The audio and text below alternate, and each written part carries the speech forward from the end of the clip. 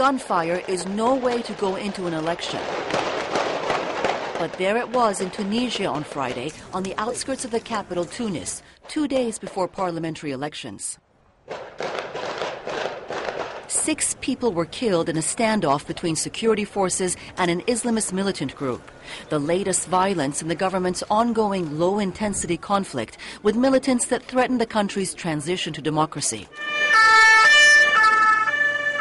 An Interior Ministry spokesman says there's no way the government will let the militants disrupt the election process on Sunday. On election day, we will call on all citizens and Tunisian people to let them know that our security forces from the Army and National Guard, with all its weapons, prisons, and administrative institutions, are ready for this electoral process. Tunis is going to be fine, with the will of God. It's been 4 years since Tunisia's uprising ousted a president and inspired the broader Arab Spring revolts. But Tunisia has yet to deliver on the promise of economic growth and opportunity.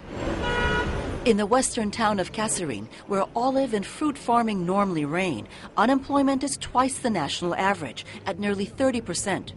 Young people post their resumes on walls, where only election posters really ought to be. Nothing has changed. The thirsty are still thirsty. There are no streets. Unemployment is high. And all young men with high education just end up sitting in cafes all day. Despite economic malaise among voters, officials say there's consensus among the various parties on the need for swift economic reform. Tunisians are hoping Sunday's vote will consolidate democracy in their country. They inspired their neighbors to revolt and want to finally taste the fruits of their own uprising.